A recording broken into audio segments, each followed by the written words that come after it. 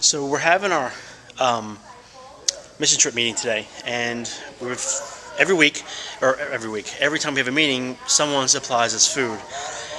And this week, which is cool, we're having peanut and jelly sandwiches. But there is a youth, another graduation party I went to. He has never had a peanut and jelly sandwich, never eaten one at all. He's going to get his first one today.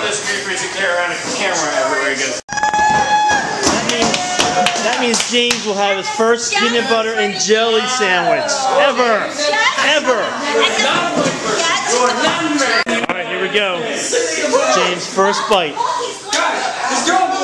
June 12, 2011. 18 years old. First bite.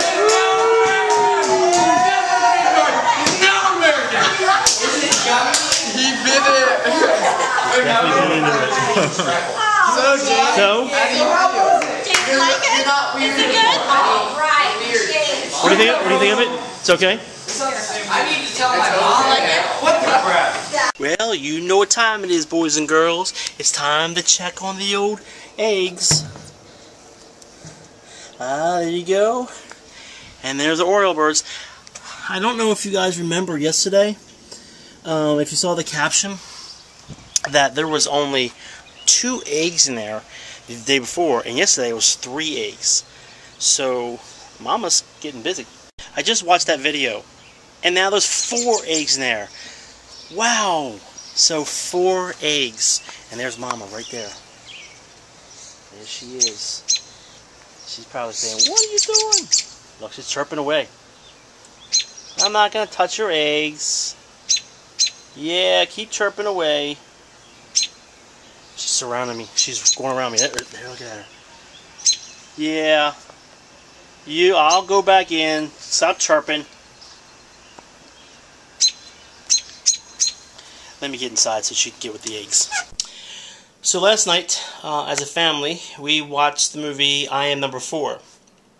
If you haven't seen it, now we usually wait for things to come out on video just for the fact that it costs too much money. I think it's like $10.50 or $11, whatever, to go see a movie each. And that's not counting the popcorn or soda if you decide to get that. So we always wait for it to come out. And on top of that, we're even a little bit cheaper. We wait for it to be in Redbox, so it only costs us $1.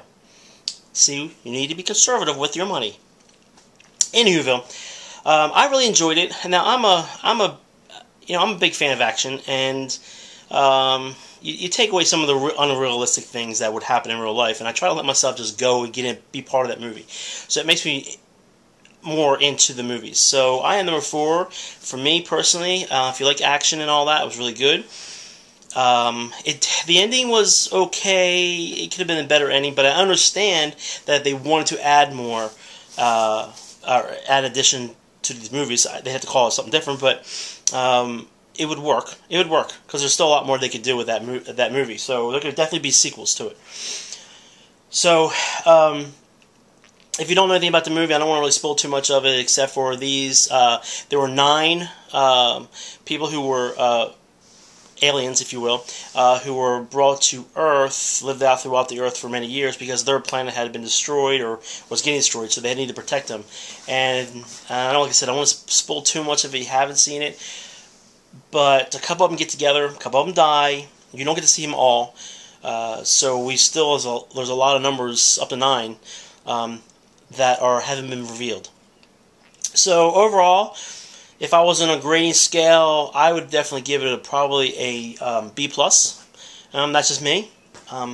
If you've seen it, comment below. Let me know what you thought of it. And yeah, I'd like to hear your thoughts. So that's a movie review for I Am Number 4.